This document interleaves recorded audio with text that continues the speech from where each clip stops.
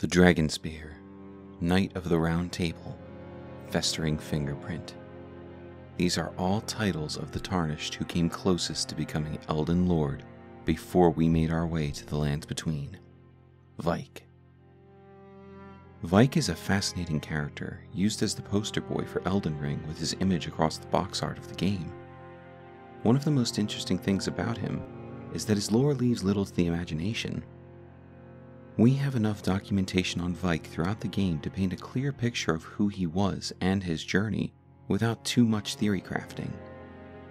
While other lore channels have given us thorough dissections of Vyke, our viewers made it clear that they wanted our take on this character. In an attempt to bring something new to the table, we're going to be looking at Vyke a bit differently than we normally would. We're going to try to tell his story chronologically, from the first pieces of lore we can learn about him all the way to our confrontation with him in the Lord Contender's Everjail. Before we get started, don't forget to subscribe and hit the bell to help our channel with YouTube's algorithm. Now, let's explore the story of Vyke, beloved by the dragons, Tarnished Knight, and carrier of the Frenzied Flame. Vyke was originally known as the Dragonspear. This name likely came from his signature weapon and his close ties to the dragons themselves. In times long before our Tarnished came to the lands between, dragons worked alongside Godwyn the Golden and his knights.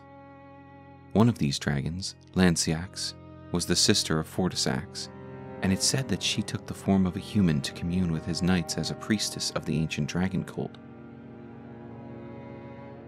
Vyke's Dragon Bolt is an incantation that allows us to utilize red lightning to boost our stats, and the description tells us, of all the knights, Vyke the Dragonspear was the one Lanciax loved the most.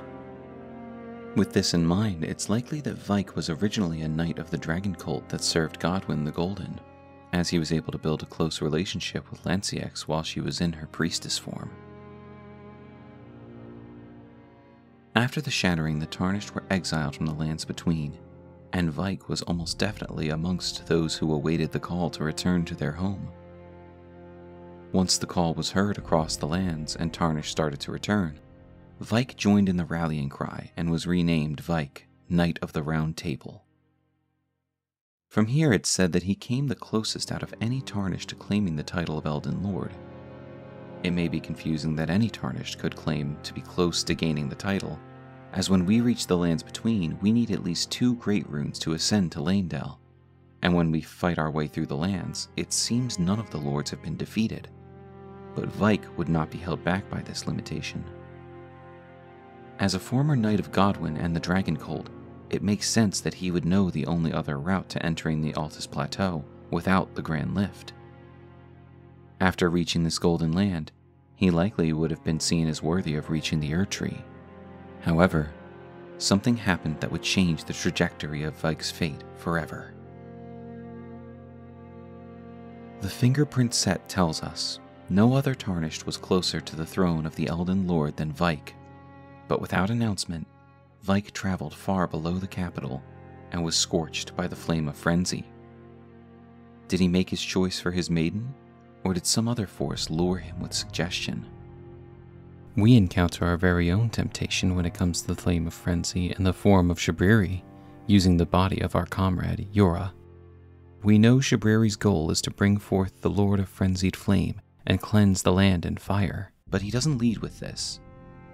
He tells us the Frenzied Flame below Leyndell is a way to save our maiden and forgo the need of burning her in the forge to set the Erdtree ablaze.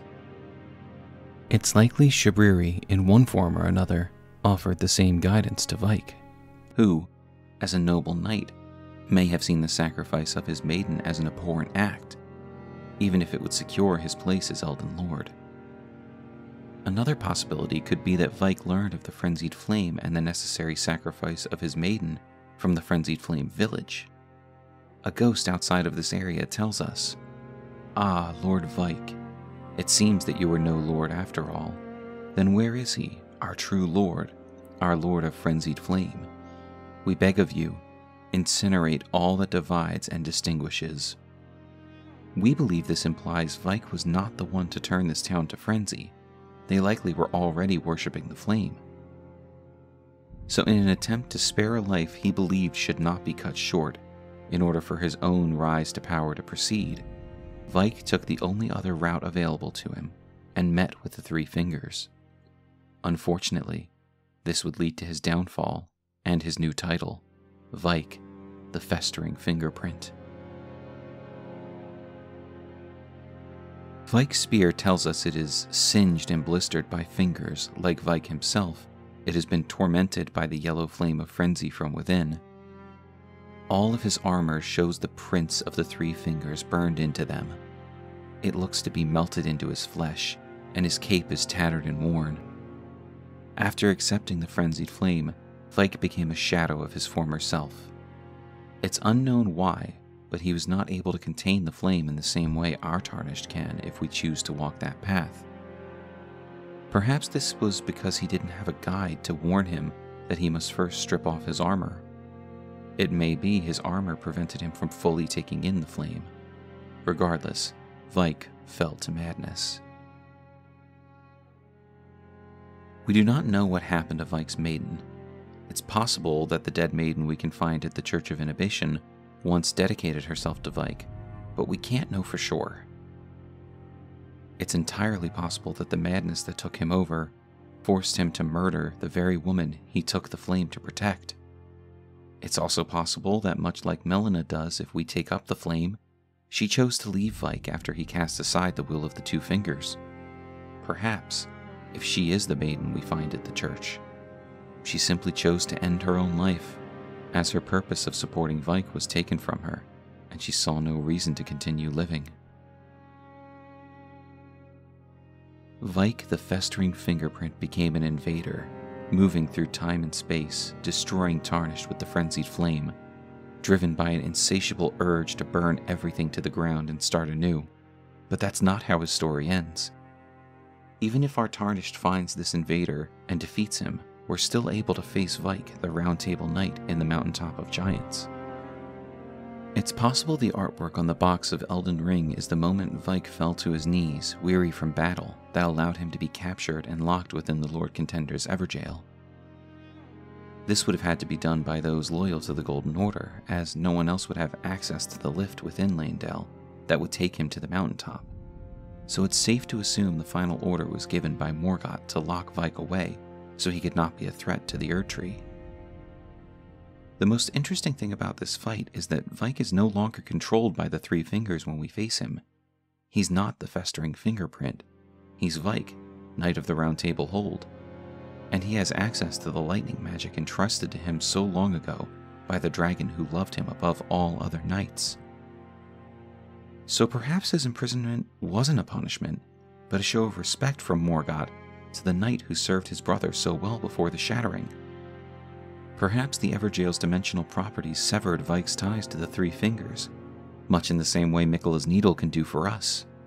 No matter the reason, this is the last time we see Vyke, the man who almost became Elden Lord, and we face him as a Tarnished knight, not as a puppet of the frenzied flame. Vyke's fall from grace is a cautionary tale to all in the lands between. Sometimes the same qualities that make a knight a paragon of virtue and chivalry can lead to their own demise. For Vyke, the life of his maiden was likely worth plunging himself into the flame and ruining his chances of becoming Elden Lord, and it's up to us to decide if we're willing to make the same trade. We hope you enjoyed this exploration of the life of Vyke the Dragonspear, Knight of the Roundtable Hold, Festering Fingerprint. Please leave a comment letting us know your thoughts on this legendary Tarnished. Like, subscribe, and hit the bell so you don't miss our next video taking a look at Shabriri, another man closely tied to the frenzied flame. We look forward to seeing you again for more Elden lore.